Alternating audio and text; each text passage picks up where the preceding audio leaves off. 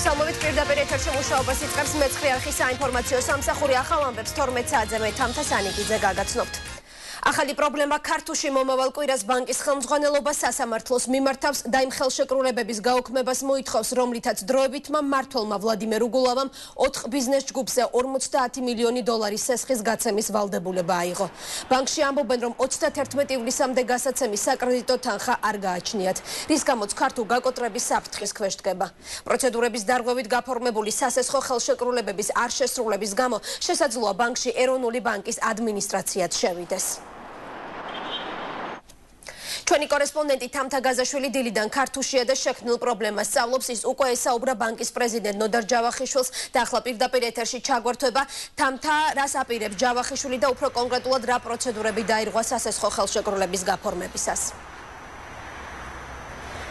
დიახ, ქართულ ბანკში შესაძლოა ეროვნული ბანკის დროებითი ადმინისტრაცია შევიდეს. ამის მიზეზი ბანკში შესული დროებითი მმართველის მიერ 4 დეველოპერულ კომპანიასთან გაფორმებული 50 მილიონიანი საკრედიტო ხელშეკრულება არის, რომლის მიხედვითაც რომლის გაცემის შესაძლებლობა ქართულ ბანკს რეალურად არ აქვს.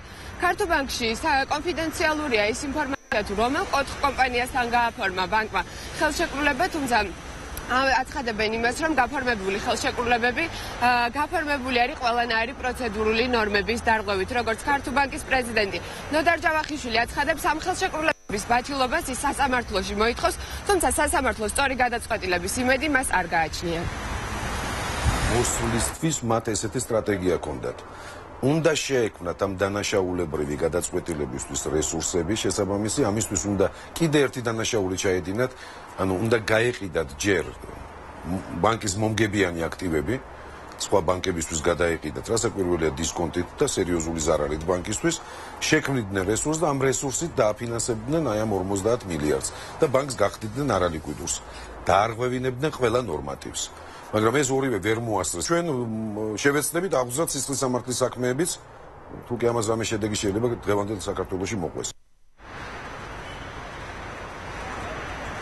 შეგახსენებთ, რომ ხელშეკრულება, რომლის მიხედვით ბანკი ვალდებულია 50 მილიონი დოლარი გასცეს, ვლადიმერ უგულავას ორკვირიანი მმართველობის დროს გაფორმდა. ბანკში აცხადებენ, რომ ის არასწორი ნაბიჯები, რომელიც ამ 2 კვირის განმავლობაში გადაიდგა, თავიდანვე ემსახურებოდა ქართულ ბანკის ლიკვიდაციას და ქართულ ბანკში ეროვნული ბანკის ადმინისტრაციის შემოსვლას. ქართულ ბანკში შექმნილ ახალ პრობლემაზე თამთა გაზაშვილი საუბრობდა პირდაპირ ეთერში. კახი კალაძე მზად არის პროკურატურას 6 მილიონი ლარის ხარჯთაღრიცხვა წარუდგინოს. ქართული ოცნების ერთ-ერთი ლიდერი აპირებს, რომ საკუთარი ანგარიშების შესახებ ინფორმაცია გამჭვირვალე გახადოს და სამართალდამცავებს დეტალურად აუხსნას, სად და რაში დახარჯა თანხა. საქართველოს ყველა ბანკში კალაძის საბანკო ანგარიშების დაყადაღება ადვოკატებმა სააპელაციო სასამართლოში უკვე გაასაჩივრეს. კალაძისთვის ამ დრომდე გაუგებარი რჩება, რატომ უწოდებს პროკურატურა პირად ანგარიშზე დარიცხულ თანხასა და მის მოძრაობას უკანონოს. შეგახსენებთ, რომ პროკურატურის მიმართვის შემდეგ საქალაქო სასამართლომ კალაძეს ბანკში პირადი ანგარიშები გაუყინა. მოტივად კი უკანონო შემოსავლების ლეგალიზაციის მცდელობა დაასახელა. ქართული ოცნების ერთ-ერთი ლიდერი ამ ფაქტს პოლიტიკურ დევნად აფასებს. ჩვენ მზად ვართ ყველაფრისთვის, ყველაფერი ვაჩვენოთ თუ საწავი და ეს რატო აქვს მაინდა-მაინც 1.600.000 ლარზე გვედავებიან ფაქტურად ამ თანხაზე, შეიძლება 5 მილიონია, შეიძლება 6 მილიონი, ხო? ჩვენ ყველაფრისთვის მზად ვართ ვაჩვენოთ ყველასთვის გავხადოთ გამჭვირვალეს ყველაფერი. კახი კალაძეს უკრაინელმა კოლეგამ და უახლოესმა მეგობარმა მიბაძა. ანდრეი შევჩენკო ფეხბურთიდან პოლიტიკაში მიდის. გადაწყვეტილებით შოკირებულები იქნებით, რადგან დღეიდან ჩემი მომავალი ფეხბურთთან აღარ იქნება დაკავშირებული. ასე გააცნო სპორტსმენმა ჟურნალისტებს მომავალი გეგმა. თუმცა ბრიფინგზე შევჩენკოს არ დაუკონკრეტებია, რომელ პარტიაში აპირებს გაწევრიანებას. მედიასთან შეხვედრის დროს ერთ-ერთმა ჟურნალისტმა ცნობილ უკრაინელ ფეხბურთელს კახი კალაძეზეც ჰკითხა და ის პრობლემები შეახსენა, რომლებიც ქართული ოცნების ერთ-ერთ ლიდერს საქართველოში დაბრუნებისა და პოლიტიკაში ჩართვის შემდეგ შეუქმნეს. იმედი მაქვს, რომ ასეთი რამ მე არ მელის. ასეთი იყო შევჩენკოს პასუხი. უკრაინელი სპორტსმენი ხვალ კიდევ ერთ პრესკონფერენციას ჩაატარებს და საკუთარ პოლიტიკურ გეგმებს გაახმაურებს. шокирую всех вас немножко, потому что ჩემი გადაწყვეტილებით ალბათ შოკირებულები იქნებით. ჩემი მომავალი აღარ იქნება ფეხბურთთან დაკავშირებული. ხვალ ამის შესახებ მოგაწვდით ინფორმაციას. პირდაპირ მოგახსენებთ, რომ ეს პოლიტიკასთან იქნება დაკავშირებული. ამიტომ თქვენი მხარდაჭერის იმედიც მაქვს. კახი კალაძეს პოლიტიკაში წასვლისთვის ანგარიშები დაუყადაღეს. я буду надеяться, что იმედს ვიქონიებ, რომ ჩემს შემთხვევაში ასეთი რამ არ მოხდება.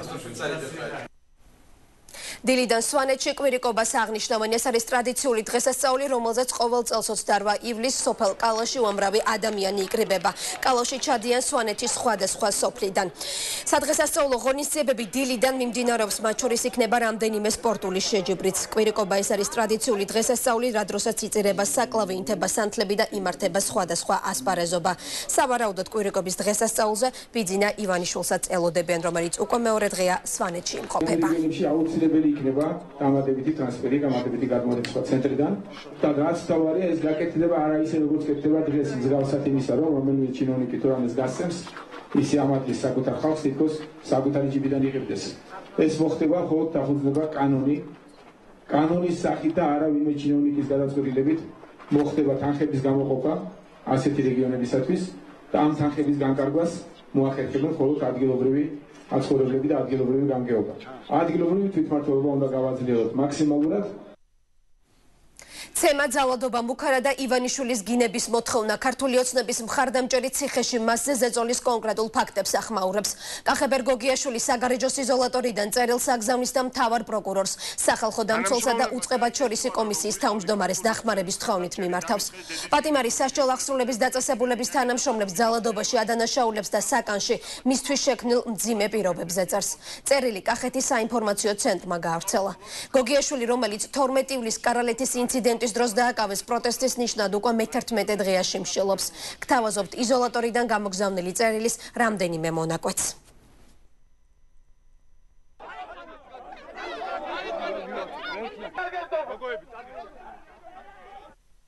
თანამშრომლებმა გაიგეს თუ არა, რომ ვიყავი ქართული ოცნების ხარდამჭერი და მიწყეს დედის გინება. მეუბნებოდნენ, რომ ეგინებინა დედა ბატონი ბიძინა ივანიშვილისთვის. გამოვყავდით საპატიმრო ოთახიდან.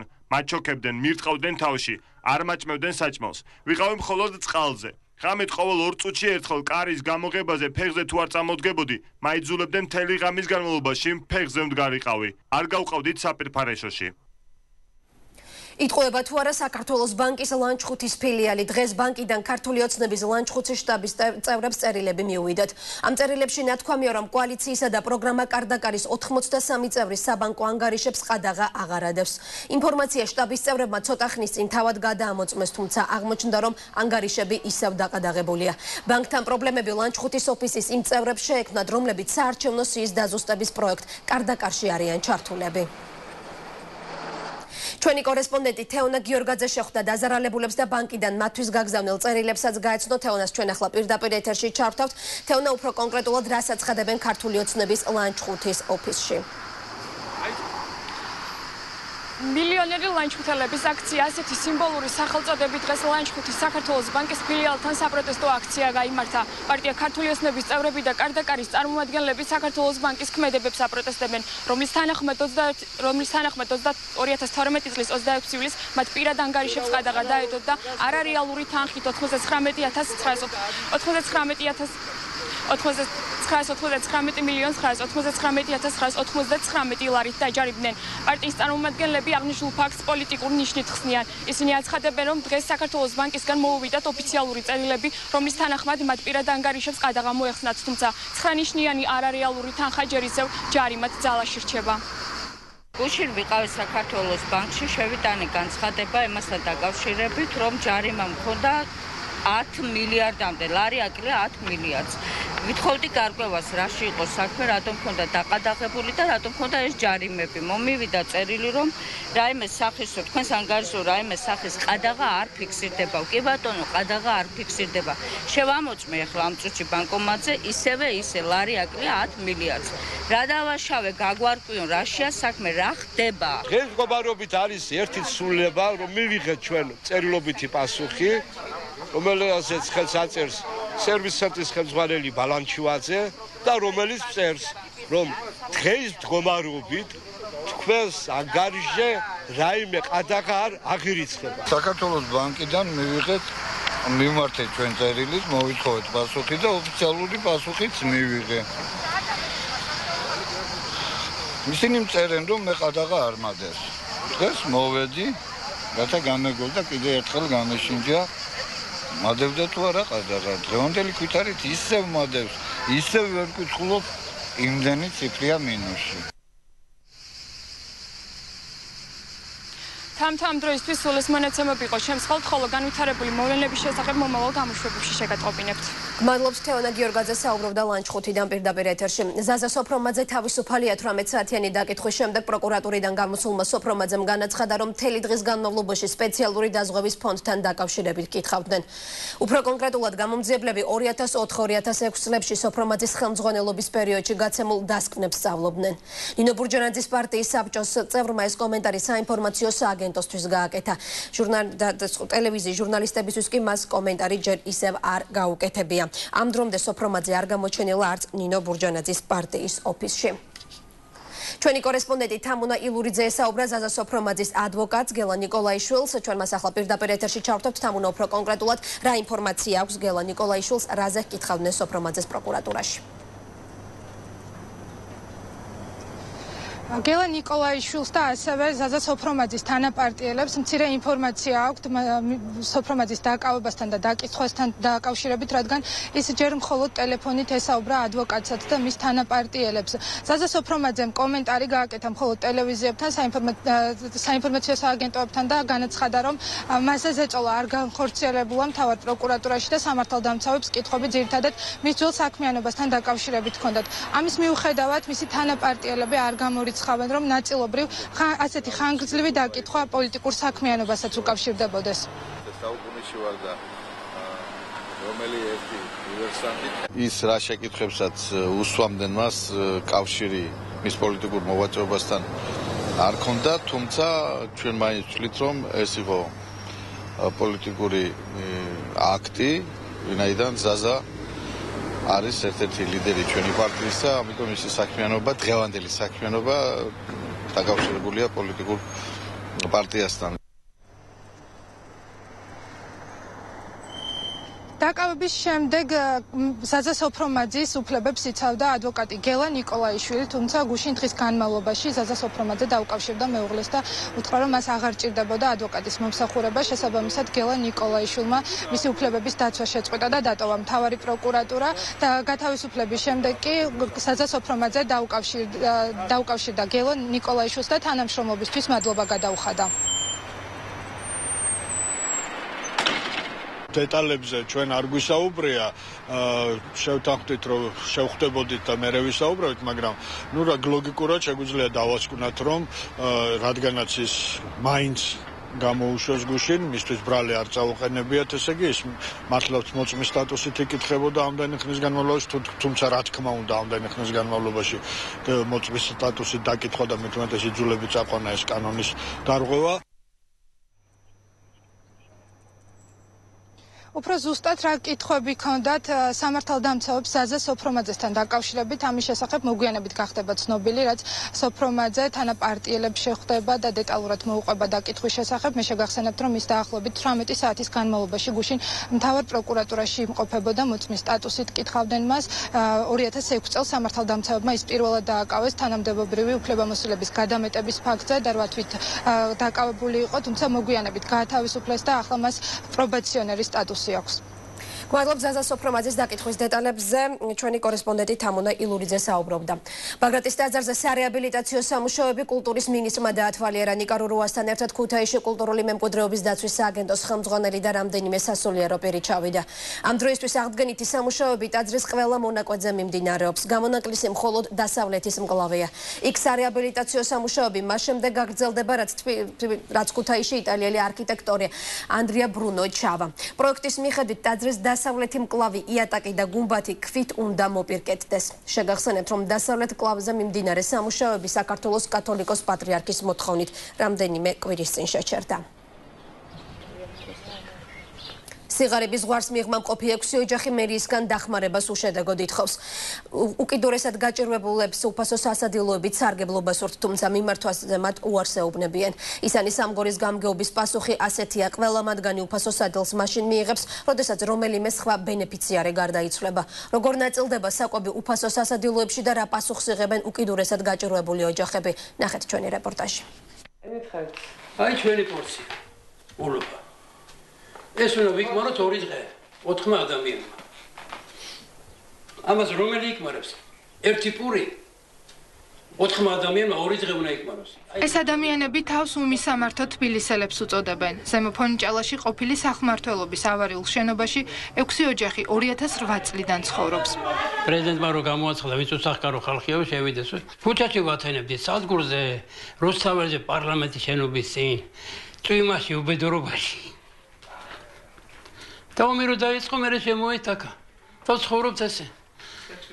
გაჭირვებლა, როგორც გარეთ აწვიმს, სახში წვიმს. 6-ვე ოჯახი უფასო სასადილოში იკვებება, სადაც 2 სულზე მხოლოდ 1 უფას სადილს იღებენ. მერიასა და სხვადასხვა სახელმწიფო სტრუქტურებს არაერთხელ მიმართეს, თუმცა პირობების გაუმჯობესება და საცხოვრებლის დაკანონება დღემდე ვერ შეძლეს. დახმარებისთვის საერთოდ საცხოვრებელზეც და ყველაფერზე მოკლედ ალბათ ჩვენი განცხადებები დასტა ალაგია იქ გამგეობაში გინდათ, მერიაში გინდათ თუ სულ ყველგან, მაგრამ იქნება გვეუბნებია, როდის იქნება, როცა მოკვდები, მაშინ იქნება ალბათ. ხო და მე აღარ მინდა, არც სიკვდილი მინდა და არც იმათი საჭმელი. გამგეობაში ვიყავი, ერთი ქალბატონი ლუბა იქა, სოციალურ განყოფილებაში.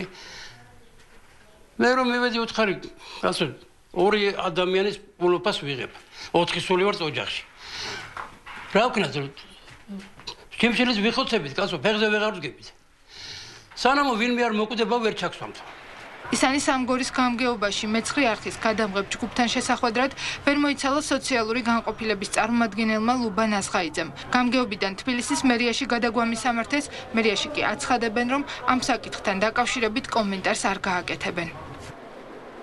ბოლნისის რაიონის სოფელ რაჭის-უბანში მოსახლეობა ხორბლის მოსავალს ვერ იღებს. მიზეზი ის არის, რომ გლეხები უკვე 2 კვირა კომბაინების დაქირავებას უშედეგოდ ცდილობენ. რაჭის-უბნელების განმარტებით ფერმერთა მომსახურების ცენტრში კომბაინებით მომსახურებაზე ნაკოთების ფართობის სიმცირის გამო უარს ეუბნებიან. ადგილობრივები შიშობენ, რომ თუ ხორბალს 2 კვირაში ვერ აიღებენ, მოსავალი სრულად დაეკარგებათ.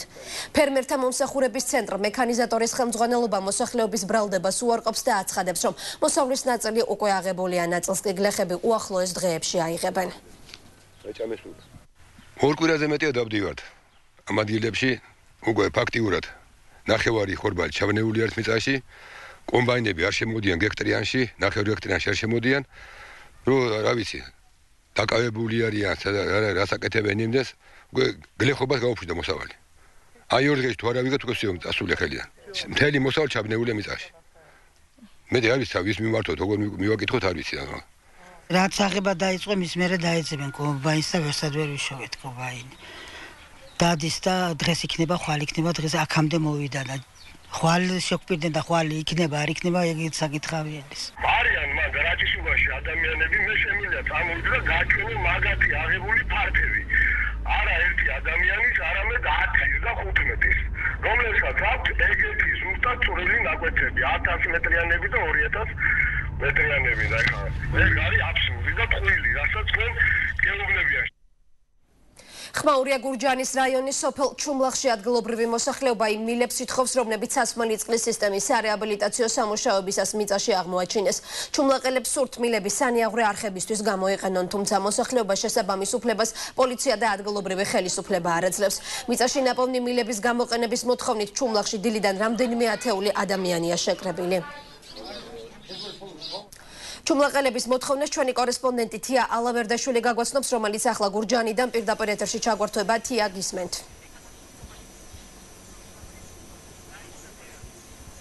დიახ, ჩვენ დღეს დილიდან ვიმყოფებით გურჯაანის მუნიციპალიტეტის სოფელ ჩუმლახში. ჩვენ დღეს დილიდან ვიმყოფებით გურჯაანის მუნიციპალიტეტის სოფელ ჩუმლახში. აქ შეკრებილი იყო უამრავი ადამიანი. ადგილობრივი მოსახლეობა ითხოვდა ხელისუფლებასთან შეხვედრას, თუმცა აქციის მიმდინარეობისას არ გამოჩენილა არც სოფელ ჩუმლახის ტერიტორიული ორგანოს რწმუნებული და არც გურჯაანის მუნიციპალიტეტის გამგებელი.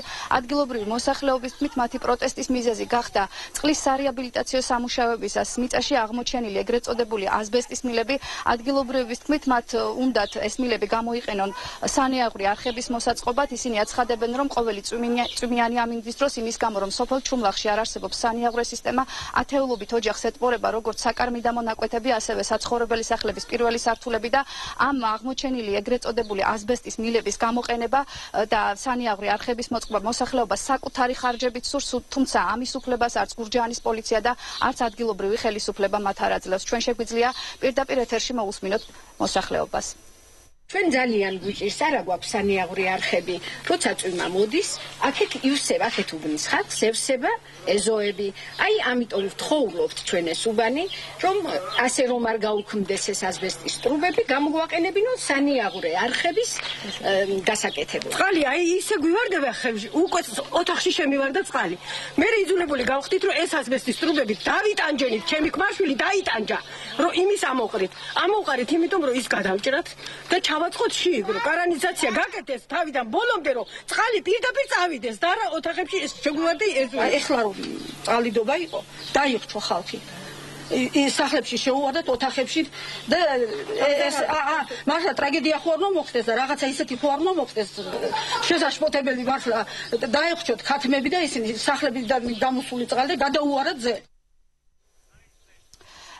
დიახ, ამ თემასთან დაკავშირებით ჩვენთან საუბარი არის ურვა ჩუმლაყის ტერიტორიული ორგანოს რწმუნებულმა, რაც შეეხება გურჯაანის მუნიციპალიტეტის გამგებელს დავით მესხიშვილმა განაცხადა, რომ ის კომენტარს ვერ გააკეთებს, ვიდრე არ გაარკვევს 50 წლის წინ გაუქმებული ასბესტის მილები ვის ბალანსზე იმყოფება. რაც შეეხება მოსახლეობას, აქციის მონაწილეებმა რამდენიმე წუთის წინ დატოვეს ეს ტერიტორია და ისინი თავად გაემართნენ გურჯაანის მუნიციპალიტეტის გამგეობაში ადგილობრივ ხელისუფლებასთან შესახვედრად და მათი თქმით, იმ შემთხვევაში თუ არ იქნება მოსახლეობის პრეტენზიები გათვალისწინებული და დაკმაყოფილებული, ასეთ საპროტესტო აქციებს მომდევნო დღეებშიც გეგმავენ. თიალა ვერდაშვილი საუბრობდა გურჯაანის რაიონიდან პირდაპირ ეთერში. თავისუფალი საქართველოს ლიდერი რეინჯერ მერაბ არევაძის მკვლელობის გამოძიებას ითხოვს. 50 წლის არევაძე 19 მაისს ბორჯომ ხარაგაულის პარკში მოკლული ნახეს. უკავა ამბობს, რომ მკვლელები ხარაგაულის პოლიციის მაღალჩინოსნის ნათესავები არიან, რომლებიც პარკში უკანონოდ ნადირობდნენ. ის ეჭვს გამოთქვამს, რომ ამ მიზეზით ნამდვილი დამნაშავეები შესაძლოა დაუსჯელნი დარჩნენ. საქმეზე სასამართლო 9 აგვისტოს არის დანიშნული. თავისუფალი საქართველოს არასამთავრობო სექტორს პროცესის მონიტორინგისკენ მოუწოდებს.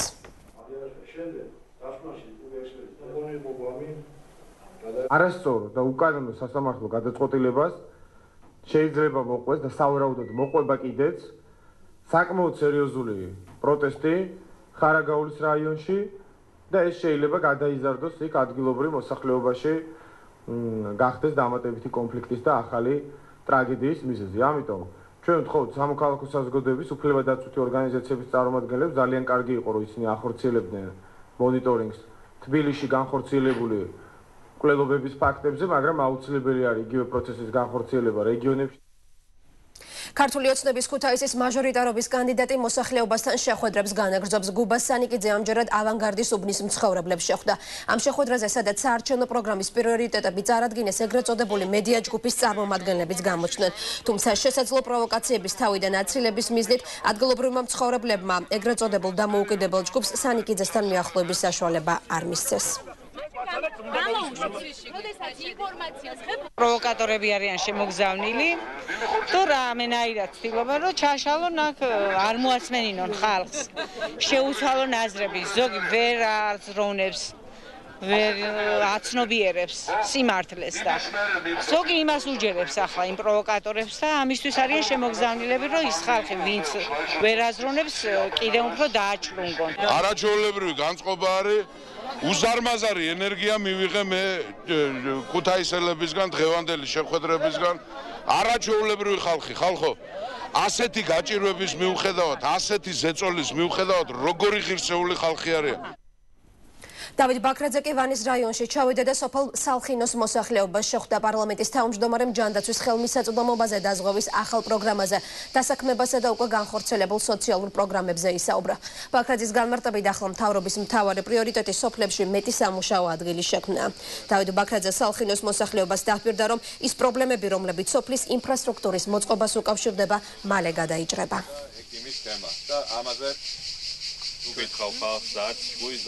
ძირითადი ამოცანაა მოსახლეობისგან მოსმენა იმ პრობლემების, რაც აწუხებს ხალხს. ერთის მხრივ ყველა კარგად ხედავს, თუ რამდენი რამე გაკეთდა ქვეყანაში ბოლო წლების განმავლობაში, მაგრამ მეორეს მხრივ მართლაც სოფლებში ჯერ კიდევ ძალიან ბევრია გასაკეთებელი. მათ შორის კონკრეტულად ვანის რაიონში უნდა გაგრძელდეს აუცილებლად გზები, რაც ხალხს აწუხებს, უნდა გაგრძელდეს წყალი, იმიტომ რომ წყალმომარაგების დეფექტი არის ერთ-ერთი ყველაზე მკივნეული თემა. უმუშევრობა ძირითადად გვაწუხებს უმუშევრობა, მაგრამ იმედია ყველაფერი გამოსწორდება. ეს არის ახალი 12-ზე ეთერში უცხოეთის ახალი ამბებით დაუბრუნდით. ამერიკასა და ისრაელს შორის თავდაცვის სფეროში თანამშრომლობა ღრმავდება. შესაბამის კანონს ბარაკ ობამამ თეთრ სახლში უკვე მოაწერა ხელი. დოკუმენტი ისრაელის ანტისარაკეტო პროგრამის დასაფინანსებლად დამატებით 70 მილიონი დოლარის გამოყოფას ითვალისწინებს. კანონი შეერთებული შტატების პრეზიდენტს ასევე ანიჭებს უფლებამოსილებას, რომ საგანგებო სიტუაციის დროს ისრაელს 400 მილიონი დოლარის ღირებულების საბრძოლო მასალა მიაწოდოს. ისრაელის თავდაცვის უზრუნველყოფა ობამამ მისი ადმინისტრაციის პრიორიტეტად დაასახელა. ექსპერტები ისრაელთან სამხედრო თანამშრომლობის ახალ ეტაპზე გადასვლას ობამას პოლიტიკურ გადაწყვეტილებად მიიჩნევენ, რომელიც მათ მით რომნის ისრაელში დაგეგმილ ვიზიტამდე ერთი დღით ადრე მიიღო.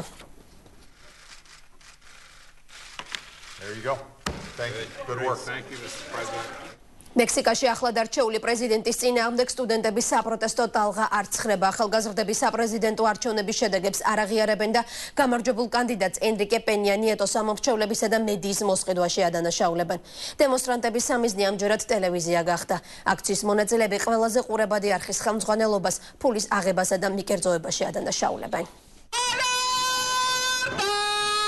უკვე მეორე დღეა მექსიკის ყველაზე პოპულარული ტელეარხის ტელევიზას შესასვლელი ბლოკირებულია. სტუდენტური მოძრაობის აქტივისტები ტელევიზიის ხელმძღვანელობას 1 ივლისის საპრეზიდენტო არჩევნების მიკერძოებულად გაშუქებაში ადანაშაულებენ.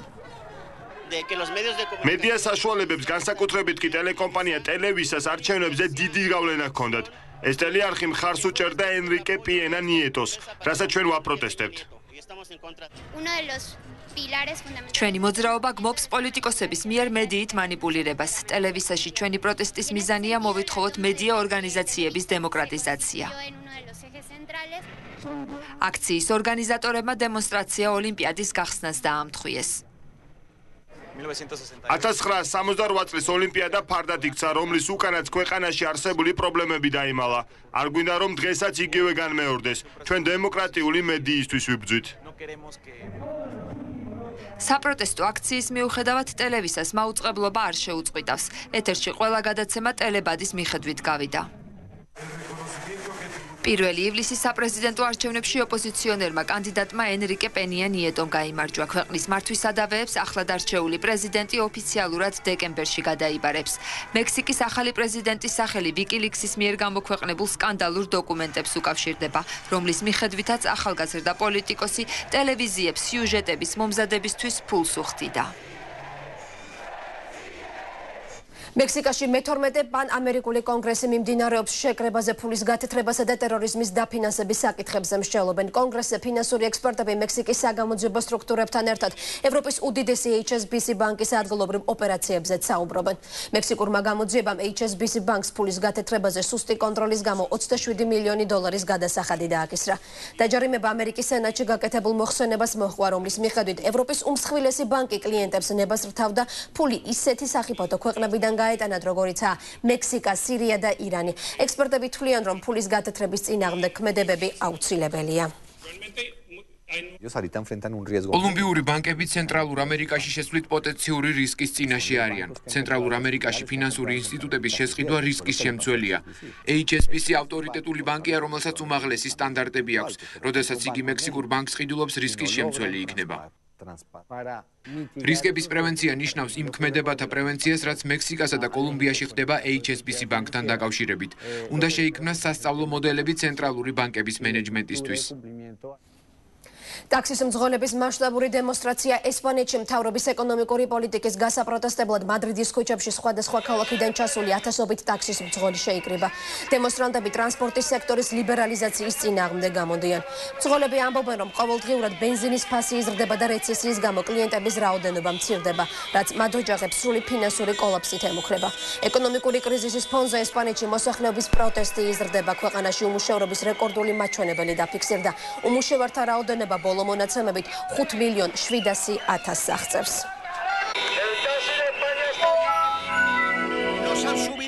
მთავრობამ ჩვენი ხარჯი გაზარდა, გაიზარდა ბენზინის ფასი. ქვეყნის საშუალო კლასი ფინანსურ პრობლემებს განიცდის და სულ უფრო ნაკლებ ადამიანს სურს ტაქსის სარგებლობა.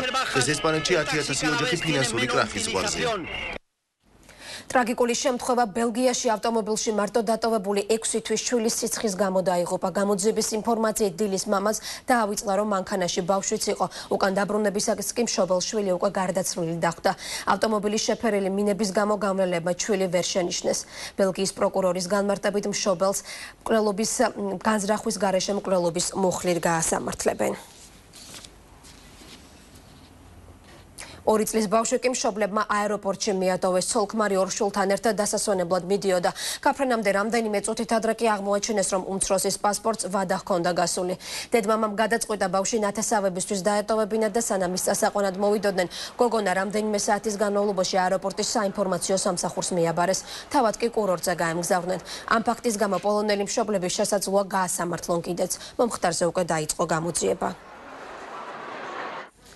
სატელიტმა გრენლანდიაზე ყინულის დიდი ოდენობით დნობა დააფიქსირა. მეცნიერების აზრით, მხოლოდ 4 დღის მანძილზე ყინულის დნობის მაჩვენებელმა უკვე 97%-მდე აიწეა. ყინულის უპრეცედენტო დნობა 3 სატელიტის მონაცემის შედარებით დადგინდა. ეს მონაცემები ადასტურებს, რომ გრენლანდიის ყინულის ზედაპირის თითქმის ნახევარია დამდნარი. დნობის მსგავსი რაოდენობა სატელიტის 30 წლიანი დაკვირვების მანძილზე არ დაფიქსირებულა. NASA-ს განცხადებით, გრენლანდიაზე ყინულის დნობის მთავარი მიზეზი ქარია. მეცნიერები ახლა აანალიზებენ, რა გავლენას მოახდენს ყინულის დნობა ზღვის დონეზე.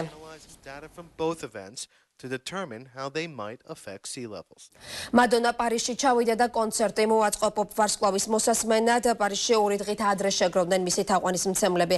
80,000-იან კონცერტზე მადონას სახეზე სვასტიკა ჰქონდა გამოსახული, რამაც მემარჯვენე პარტიის ლიდერი გააღიზიანა. საფრანგეთის ეროვნული ფრონტი მას სასამართლოში ჩივილითაც კი დაემუქრა. ამის შემდეგ მადონა უკვე სცენაზე სიმღერების შემდეგ პოლიტიკური განცხადებებითაც გამოვიდა.